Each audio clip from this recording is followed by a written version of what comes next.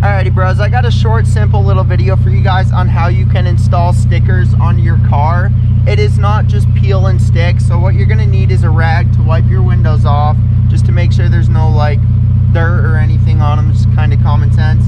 You're also gonna need some tape, and then you're also going to need your sticker. And you're gonna need a credit card or something else. You don't have to have a credit card, but it's just recommended. So what you do is you take tape, find where you want to put your sticker on your car,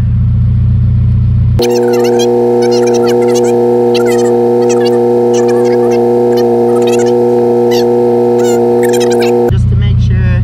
It is best to do this when it's warm out. That's why I have my car on, because it's pretty chilly.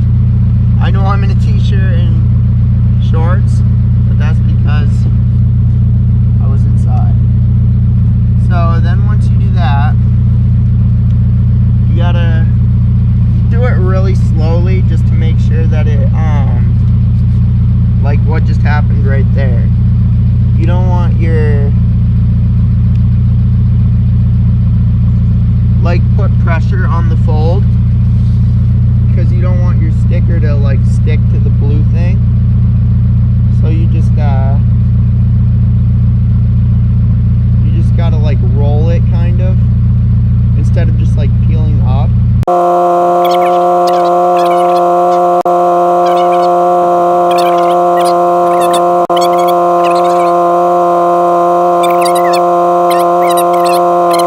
Like this was starting to peel up. Then the S is the like hardest part for this. So now you take your credit card, start from the tape down, and you just put it on. Like I said, you don't have to use a credit card, guys. But I mean, like I said, if you're like me and you got OCD, I imagine you're gonna want it perfect.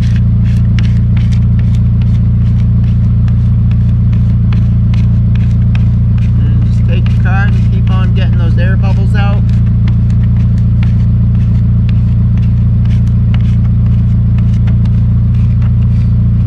You can get people to make them like swapped around, so you can put them on the inside of your car as well. Same thing applies to this part. Take it off slowly, man, you know? Rather be safe than sorry. And again, you don't pull up, you peel it. Like roll it, the whole YouTube thing.